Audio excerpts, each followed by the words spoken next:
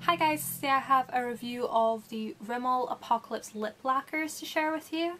I know in America these are called the Showstopper lip lacquers, which is bizarre because usually America get the better name for a product if not the same name. Showstopper just seems a bit underwhelming and not as cool as Apocalypse, so sorry guys. But I have 4 shades to share with you today. I already have them swatched. Now these retail for £6.49 a piece. Yeah.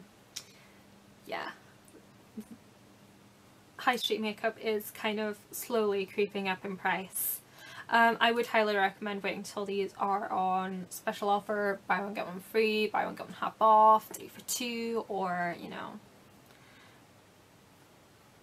just wait till there's an offer. It's really not worth paying full price for these. These are available in I think 12 colours now, if not 16. I believe there were like 8 or 10 originally, and then they've gone and brought out a whole other range of new colours that I haven't had a chance to get a look at yet. But these are from the original release. I have Nude Eclipse, which is a straight up peachy beige. It's quite a clean peachy beige, and it's not like a whiteout kind of nude. It is a bit darker, but then I am quite pale. If you are darker than me, then this would be like putting mist on your lips, I think. But it's a perfect lip lacquer for putting over a darker nude and sort of brightening up the center of your lips to create like that 3D effect. Next I have Galaxy, which is this purpley plum colour. It's one of my more used colours out of them.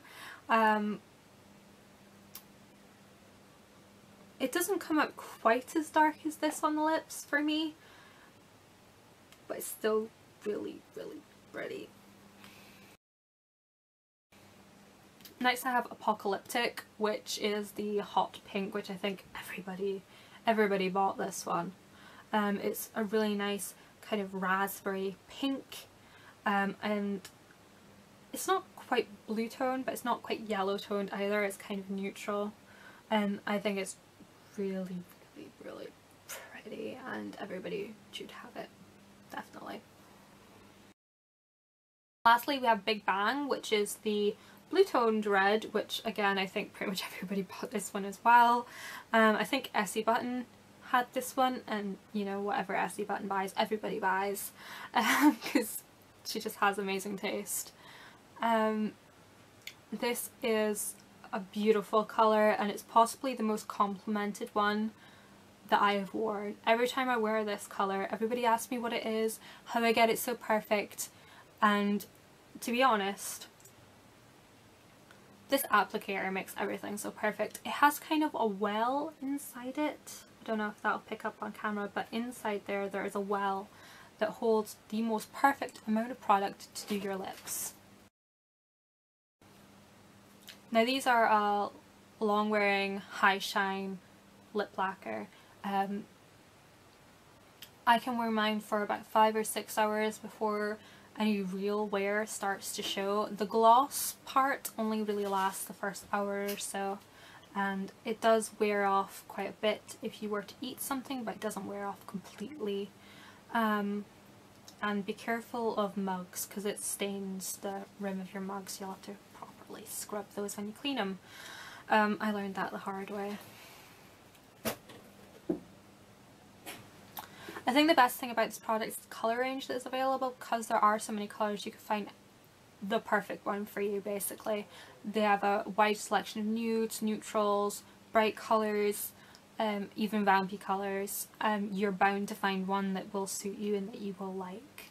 I don't find them drying whatsoever. I don't find they cling to any dry patches or make flaky parts of my lip, you know, exaggerated in any ways. They're a bit like any other lip gloss really. You put it on and it's a bit like moisturising and you get your colour.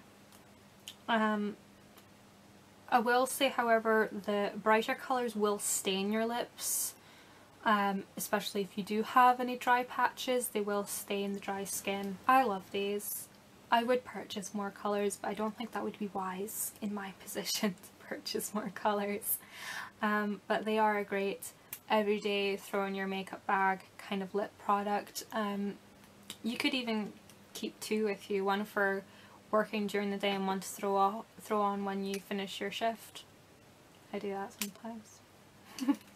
Anyways, I hope you guys enjoyed this review, and if you have any extra questions or anything, feel free to let me know in the comments below. And as always, there will be a link in the info box to my blog for in-depth pictures and swatches, and if I can get a list of the full colour selection, I will also put that in the blog post. So thank you so much for watching, and I'll see you guys later. Bye bye.